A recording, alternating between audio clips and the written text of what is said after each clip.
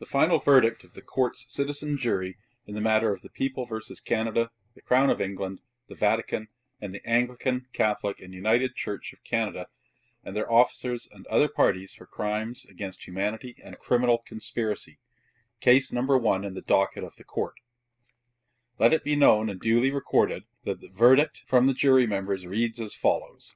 After careful deliberation of all the evidence and facts presented to us, and in the absence of any case or response by the defendants, it is the unanimous verdict of we, the citizen jury of the International Common Law Court of Justice, that 1. The 30 named defendants in this case are guilty as charged on the 2 indictments. That is, they are guilty of committing or aiding and abetting crimes against humanity and of being part of an ongoing criminal conspiracy, and that 2. The named defendants in this case shall receive the full sentence recommended by the prosecution. We, the jury, hereby declare our free and unanimous decision and discharge our duty under the common law. We thank the Court for granting us this responsibility, dated this 21st day of February in the year 2013. This Court recognizes the validity and lawfulness of the decision of these jurors according to the common law precedent that a quorum of 12 citizens is required and sufficient for any just and lawful verdict. It is now the duty of this Court to confirm this verdict and impose sentencing and enforcement against the defendants. This Court therefore finds the 30 named defendants in this case and their institutions guilty as charged on the 2 counts of the indictment of having committed or aided and abetted crimes against humanity and of being part of an ongoing criminal conspiracy. The Court imposes the following sentence on the defendants and their institutions. 1. Each of the defendants is hereby sentenced to 25 years involuntary confinement in a public correction facility without the possibility of parole. 2. The personal assets and property of each of the defendants is forthwith confiscated and will be distributed to the victims of their actions and policies, or to the surviving members of the victims' families. The assets and property of the institutions of which the defendants are the responsible officers are hereby publicly expropriated and are declared to be the common wealth and property of the people as a whole. In addition, the archives, records, and facilities of these institutions are declared open and are henceforth in the possession of the people.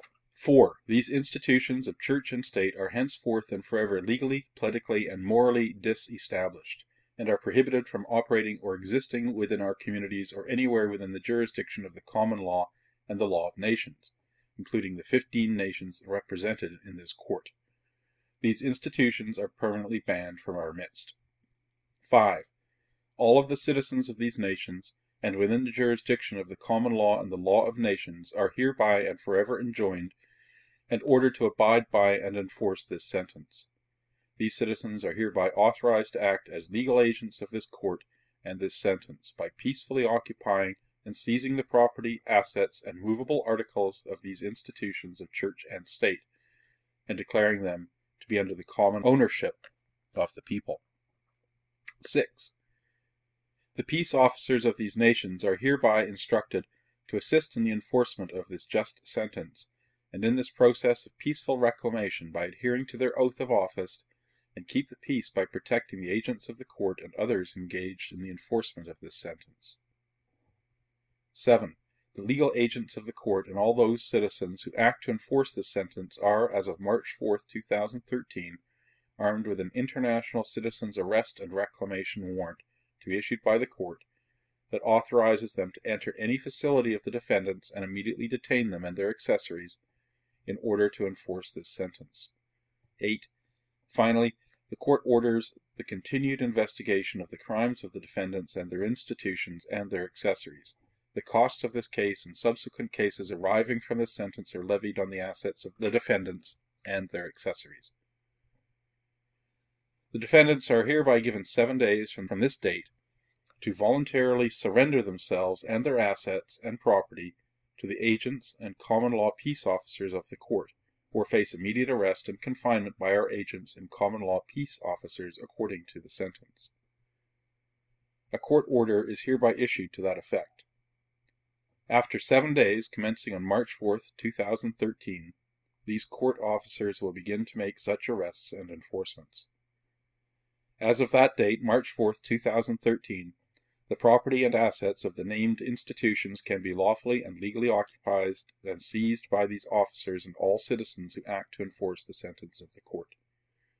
The court excuses the jury members and declares its proceedings concluded. This court is adjourned until the commencement of the next case in its docket. Issued and entered into the permanent record of the International Common Law Court of Justice, Monday, February 25th, 2013.